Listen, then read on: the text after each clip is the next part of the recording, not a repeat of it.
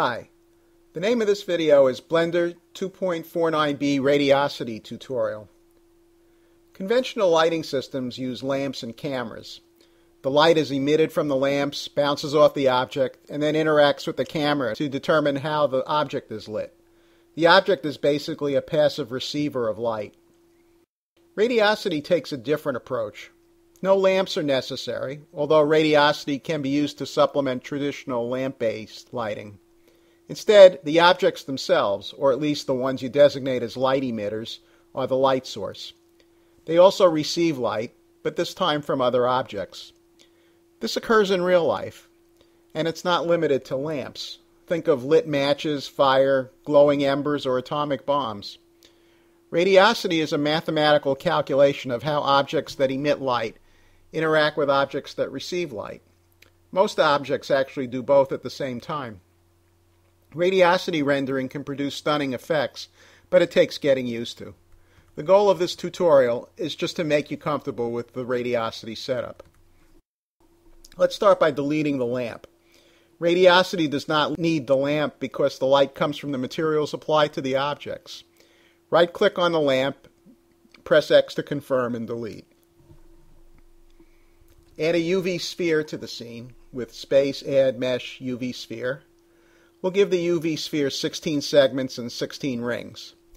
The top half of the UV sphere will be our light source, acting somewhat like a hemi-lamp, with a soft hemispheric lighting effect and soft shadows. Move the UV sphere so that it is above the cube. Grab it with the G key and move it up. Scale the UV sphere 5 times, S5, then Enter. Press Z to go into wireframe mode and Tab to go into edit mode. We need to delete the bottom half. Press the A key to deselect the vertices, then box select, the B key, all the bottom vertices. Press the X key to delete the selected faces on the bottom half. We're left with a hemisphere. Press F5 for the shading buttons, then click on the Material button. Click Add New to add a material. Give the cube R, G, and B values each of 0.5, so the hemisphere will emit equal amounts of red, blue, and green.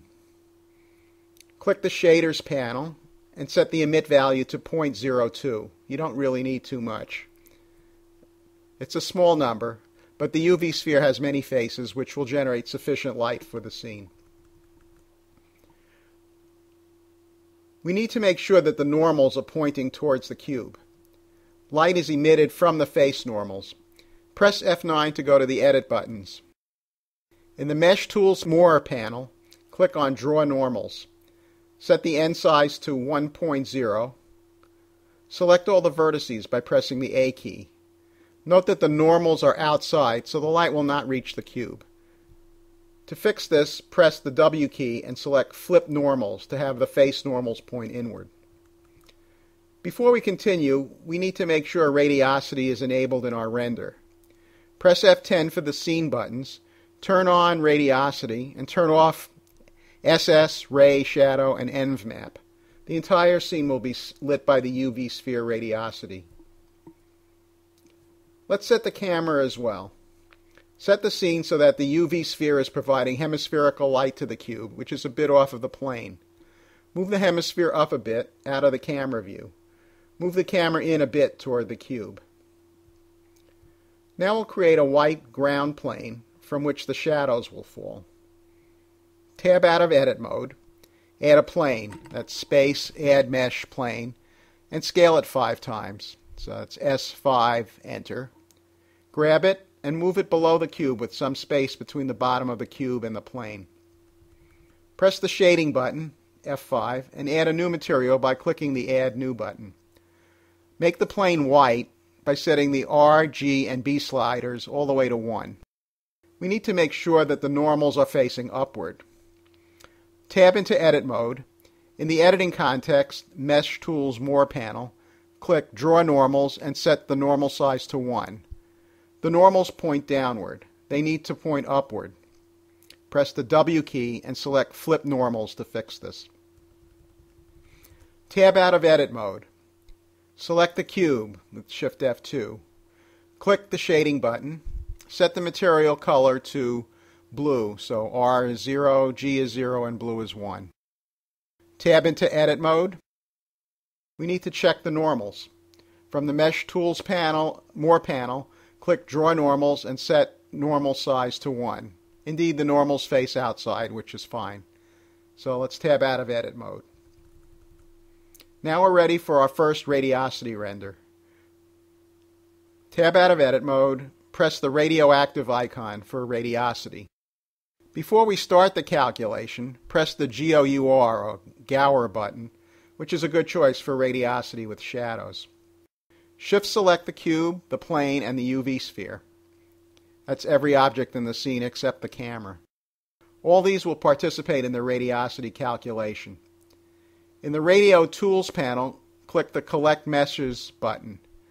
Now we're ready for the calculation. Click the big Go button for the radiosity calculation. I'll pause the video while the radiosity calculation does its thing. See you when it's done. And press F12 to render. Next we'll add a yellow monkey to the cube. First, press the Free Radio Data button to clear the radiosity calculations. We're going to recalculate the radiosity after we add the monkey. Press Space, Add Mesh Monkey.